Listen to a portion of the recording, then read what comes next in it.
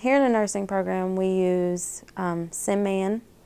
We have PDAs. We have different things that we have to do on the computers with like different scenarios in nursing settings and hospital settings and things like that. We use CAIs, which are little programs that have different scenarios that you walk through with patients, and you go through what assessments you do,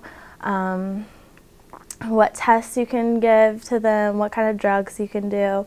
There's also VCEs, which is a disc that we can take home with us, and it comes with a book. And you go through another scenario, but it's more hospital setting. And you go through with all the patients, and you see what kind of diseases they have and what kind of medications they have, and you do assessments and you watch videos to figure out what assessment would be better, and it tells you if you get the assessments right or if you diagnose the problem right. We use personal, like a little computer, which is called PDA, and we look up our labs for classes, any pathophysiologies related to any patient diseases. We look up different words. If we don't know medical terms, we can look that kind of thing up. We made the PDA mandatory, Okay. and that includes a lab book, a drug book, the nursing diagnosis, Tabor's, which is kind of like a medical dictionary, and then another kind of like a generic pathophys book, but it doesn't go into a lot of detail. So those books are actually all on the PDA, so we didn't have to require them to buy the books. They just bought the software. We do actually do a couple upgrades, I think, at least, while they're in the program. But I think beyond that, I think we kind of looked at how much we thought would be enough to get them through, and then of course then they have the PDA after they graduate, and they can just contact the company if they would want, you know, further upgrades. When I work, you carry a phone because, you know, the secretary needs to get a hold of you, other patients need to get a hold of you, you got a doctor on page. But we do the documentation on the computer, which actually the students do here as well. We teach them how to do ClinDoc is what it's called.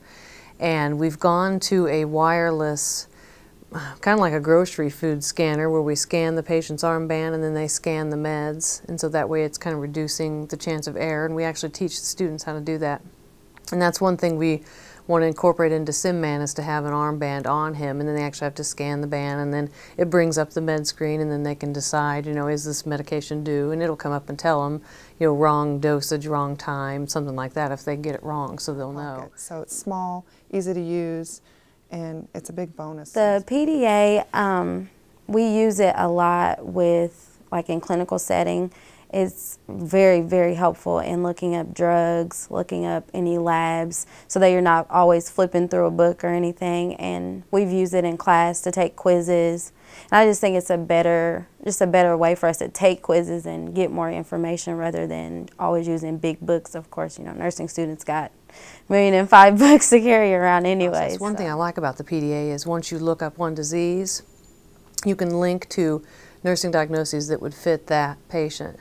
So they can just link right over to the nursing diagnosis book, and then they can link over to the drug book, so they can kind of have everything right there where they can look at all of it. It kind of, you know, all goes together that way. So one thing they want to do at the hospital is have some little mini, like a phone, scanner, and PDA kind of all in one that they want all the nurses to start carrying. I think one of the biggest things that has helped a lot is SimMan, because when we use SimMan, it's like an actual scenario that you could possibly run into. And I know that a couple of times, especially with like diabetes, the SimMan that we did for that, I found that it really came in handy in the clinical setting, because we have a lot of patients with diabetes. When we first come into the program, we learn how to do vital signs with this dummy. We listen to his heart rate. We can listen to different heart sounds and kind of get an idea before we go into a clinical setting what a normal and an abnormal heart rate is, and different areas on the body that we're going to be listening for these, you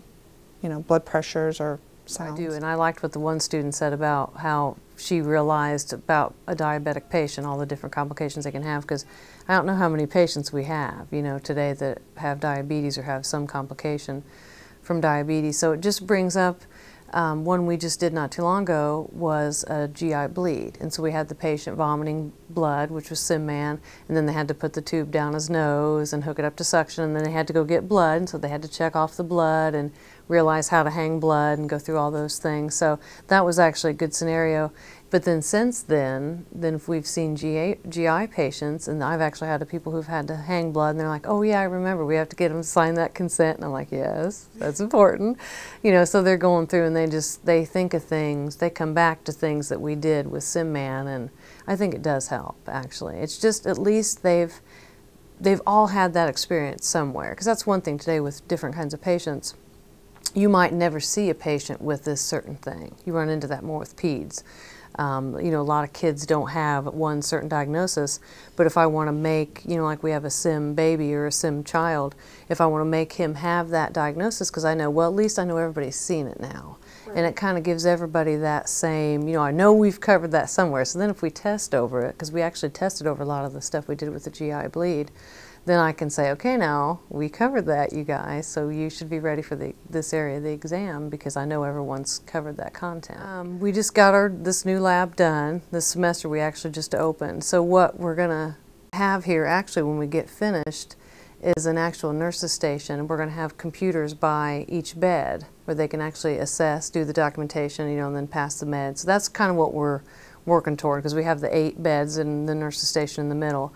And so then we'll have a SimMan or something similar to that in each bed. And it helps with just thinking through the processes and applying your knowledge to the situation.